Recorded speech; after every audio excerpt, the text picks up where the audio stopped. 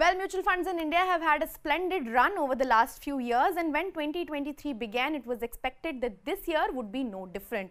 To a large extent, it was not. As of November end, MF inflows have come in at 49 lakh crore rupees, with 40% going into equity funds. The difference this year, however, is the number of new fund offers that were launched in this year. Now, remember, NFOs are how fund houses typically cash in on new trends and opportunities. So, the fact that only 191 new fund offers were launched this year is telling. I say only 191 because this number is less than the 228 NFOs launched in 2022.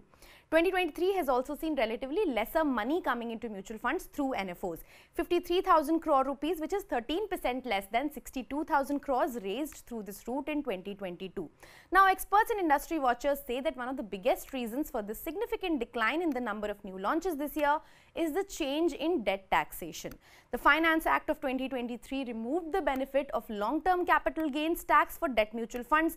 Essentially, it said that gains made from mutual fund schemes that have less than 35% allocation in equity would be taxed as short-term capital gains, so now at 30% instead of the earlier 10%. This would apply irrespective of the period for which the units were held.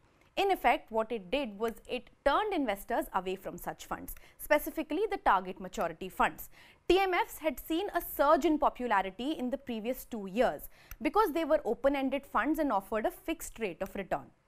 Now, to give you a sense of their popularity, between January and March 2023, 31 new passive funds were launched and all of them were target maturity funds. However, once the new tax rule kicked in from the 1st of April, guess how many TMFs were launched? Only 3 after April till December 1st. Of course, new passive funds continue to be launched, but they were mostly in the equity space. Overall, in 2023, 50 new index schemes were launched and these together cloaked inflows of 2,500 crore rupees.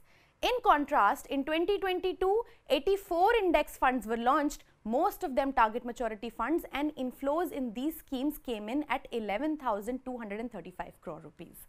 To be fair, through the slowdown in debt mutual funds has been the only big bump in the road for mutual funds in 2023.